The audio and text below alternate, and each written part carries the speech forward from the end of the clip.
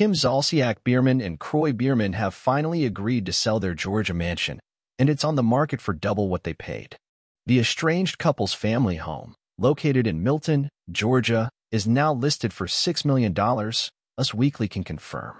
The house includes 7 bedrooms, 11 bathrooms, an arcade, bar, wine cellar, movie theater, and gym.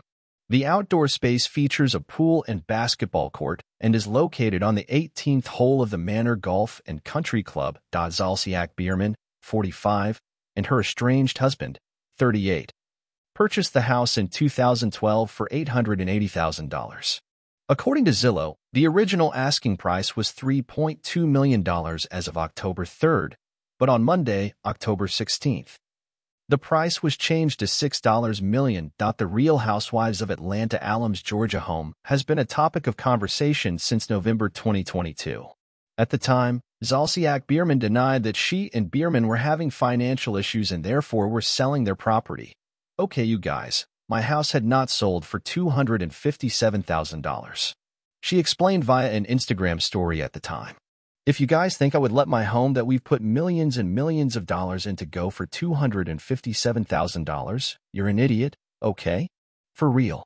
However, Us confirmed in February that Zolciak-Biermann and Biermann's mansion was in foreclosure and that Trust Bank planned to auction off the home the following month.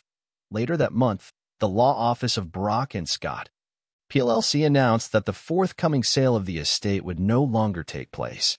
The firm didn't get any more details about the circumstances surrounding the auction cancellation. While the house was temporarily saved, Biermann and Zolciak-Biermann's marriage wasn't as lucky. The pair filed for divorce in May after 11 years together.